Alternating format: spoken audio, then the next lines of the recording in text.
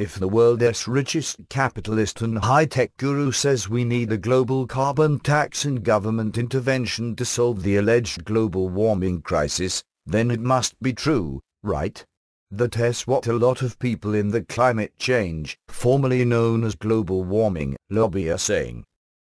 In an extended interview in the November 2015 issue of The Atlantic magazine, Microsoft founder Bill Gates sings the praises of big government, criticizes the free market as inept, and campaigns for massive public spending on research and development to provide a miracle that will solve our energy dilemma.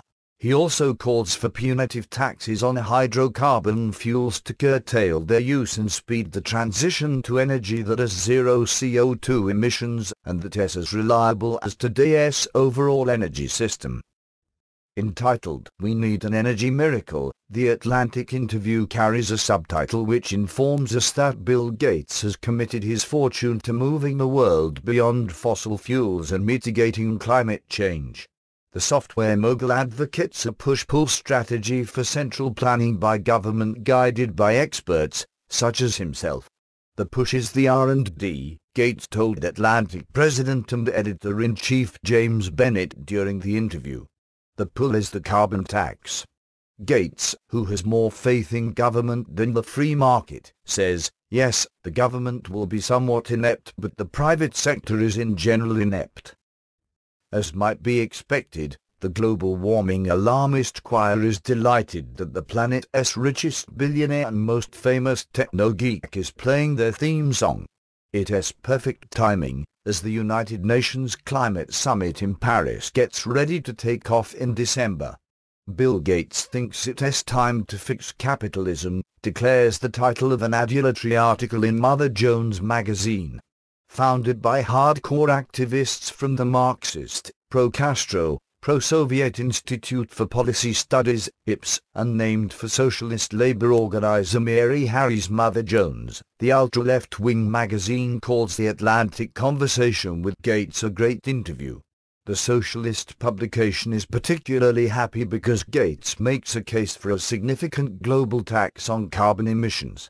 And it adds, that's the only way to fix the market failure that lets companies get away with the pollution caused by fossil fuels and, he says, the only way to encourage the private sector to switch to clean energy.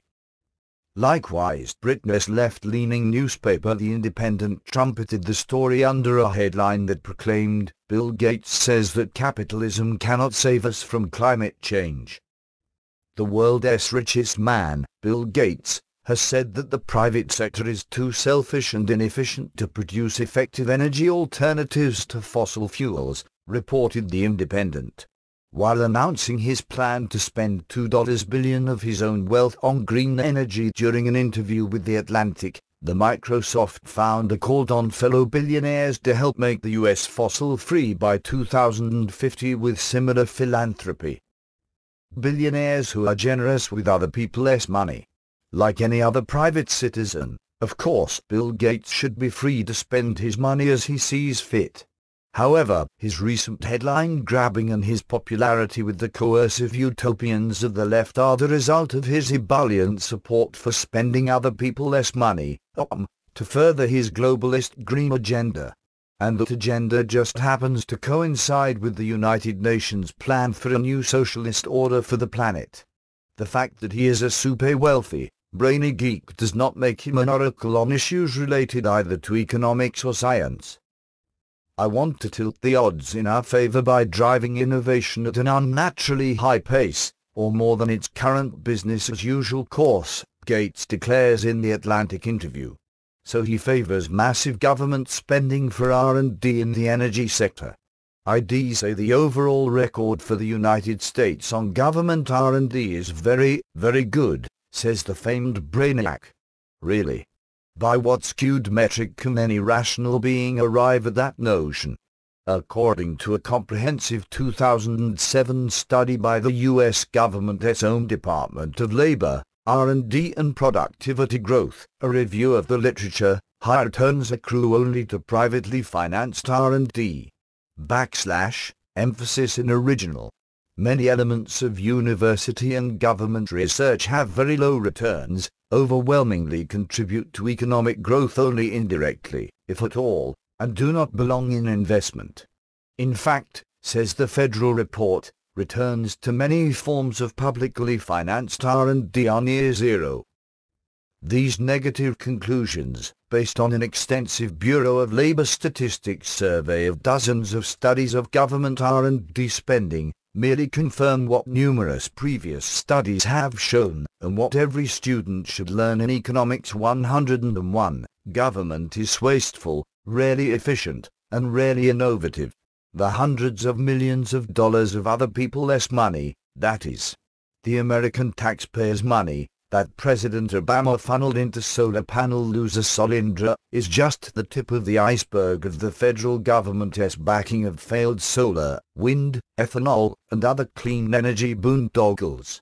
This is not only wasting many billions of dollars and driving consumer prices for energy through the roof, but also politicizing and corrupting science as never before. Jacob Bronowski, the famed British mathematician, historian of science, and BBC presenter, once said, "No science is immune to the infection of politics and the corruption of power." So-called climate science has proven this to be true in spades. Climate Money, a report by the Science and Public Policy Institute, SPIP, found that between 1989 and 2009 the U.S. government alone had spent over $79 billion on climate change. When the billions spent by the European Union, individual EU member states' governments, the United Nations, International Monetary Fund, and World Bank are added in, the total becomes mind-boggling. The SPI Climate Money report cites many examples of corruption and political infection, and that was before the notorious Climategate scandal and the numerous scandals that have erupted since. See here and here. However, the UN and its supporters, such as Gates, want us to spend on a crisis that the best non-corrupted science says doesn't exist. As we have reported here many times, the most reliable global temperature data from the Remote Sensing Systems, RSS, satellites clearly show no measurable global warming for the past 18 plus, nearly 19, years. So why the rush to empower huge new bureaucracies and spend us into oblivion? As the world's richest man, with a net worth, estimated by Forbes this year, of $79.50 billion, the tech titan has ample lucre to fund virtually any hobby horse he wishes. But, like many of his mega-rich confreres who are obsessed with remaking the world, he seeks to use government force, that is, the state's taxing authority, to compel all humanity to adopt and pay for his grand vision. They have adopted, to one degree or another, the motto of Britain's Fabian socialists, taken from the Rubaiyat of Persian poet Omar Khayyam, which called for shattering the world to bits, so as to remold it nearer to the heart's desire. Bill Gates, George Soros, Warren Buffett, David Rockefeller, Richard Branson, Hank Paulson and many other capitalists are afflicted with delusions of grandeur and the compulsion to compel others to remold the world nearer to their heart's desire. They are not champions of the free market, where entrepreneurs may prosper only by competing with other providers of goods and services. They are corporatists, crony capitalists, who prosper by politicking and partnering with governments. Gates makes clear in his interview that he favors more wind and solar subsidies and is fine with experts choosing which technologies and science projects the government will invest in. The recent Atlantic interview was not Gates' maiden voyage on the global warming propaganda barge. He has been sailing these waters for a number of years, and pouring huge amounts into related enviro activist and population control ventures, including programs that support and provide abortions. As we reported in the New American back in 2009, and several times since, Bill Gates and his wife Melinda are members of the secret group known as the Good Club, a cabal of top billionaires obsessed with population control. The US media have obligingly censored any mention of the group. Its existence was leaked by the Times of London. Some of America's leading billionaires have met secretly to consider how their wealth could be used to slow the growth of the world's population. The Times story of May 24, 2009, Billionaire Club in bid to curb overpopulation, reported. The Philanthropist Summit was convened on the initiative of Bill Gates and discussed joining forces to overcome political and religious obstacles to change.